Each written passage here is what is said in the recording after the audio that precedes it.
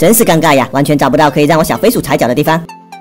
哈哈，要不你就别上来了，我一个人能把上面的事都搞定了。你个货，你是能把传送舱搞定好、安装好，问题是我怎么传送回米拉星啊？小飞鼠不行的话，我还有最原始的方法呢，那就是方块堆叠大法。俺就不信一组硫磺岩堆叠不到上面去。哦吼，智商还算在线的嘛，至少脑袋还没短路的。不过等你堆叠上来，我估计都忙完了。不过我传送舱还没有安装，还在搞点其他的事呢。也好也好，就喜欢你都把事情忙完了，我上来就可以传送回家了，也是挺惬意的。问题是你还有啥事要搞呢？嘿嘿嘿，看到你了，弄了那么多琥珀块干嘛呢？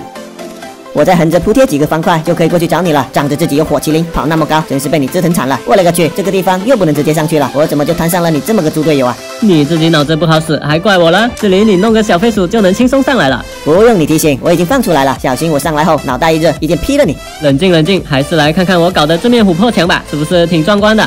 确实还挺壮观的，不过看着也挺败家的，浪费这么多琥珀块，你都不心疼的吗？咱们有10倍率掉落这个功能，用完敲一敲不就又有啦？我都担心越用越多呢。反正在这个地图里面，只要是可以放出来重新敲掉的材料，你尽管用吧。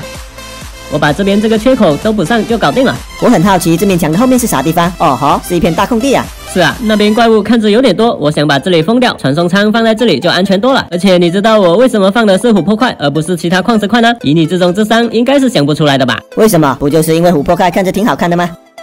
我没说错吧？就你这种整天就想着吃的脑袋，不可能想得出的。我现在放上龙头，能想得出了吧？